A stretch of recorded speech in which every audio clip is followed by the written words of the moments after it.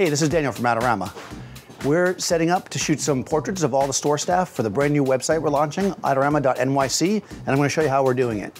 So I've got Gene here on set, and we've got him lit with Elinchrom 28-inch Rotalux for his key light. On the background, I've got a grid giving a streak of light across the back, and on the lens, I've got a ring flash. I'm going to use this as fill, but first I want to show you why and how I'm going to do this. So if we take Gene here with the ring flash turned off, and you can look off this way, and make a photo of him. This is exactly the way I want it, kind of dark and shadowy. But whenever you're doing some kind of corporate assignment, you want to make sure that you have some room to move. So what I'm going to do is I'm going to add the ring flash into the front to flatten out my shadows, and then I'm going to use my software here, Capture One, to bring them back. That way I have both options for the client. So I'm just going to turn this on. This is a Ranger Quadra.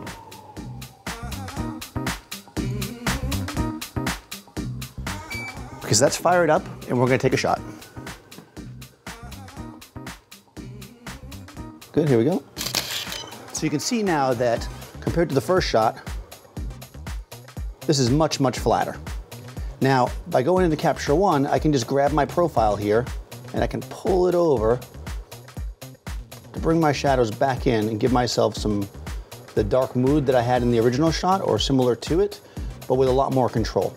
So here I have all the room in the world to move. Here, my shadows are blocked up where permanently, and I can't bring that back necessarily. Here I've got a nice warm feel as well because of the white balance. The one other thing we're going to do is just lower the saturation. And what's great about shooting into capture software like this is once I make these changes on the first image, they're going to stay for all the rest. So I get this looking the way I want, and then we'll just shoot a few more shots to get the right personality out of Gene.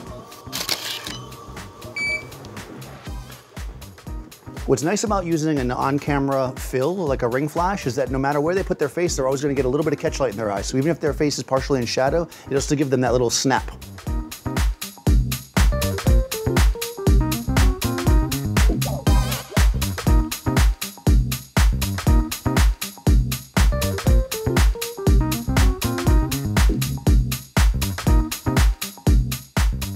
So thanks for watching. Be sure to check out our new adorama.nyc website.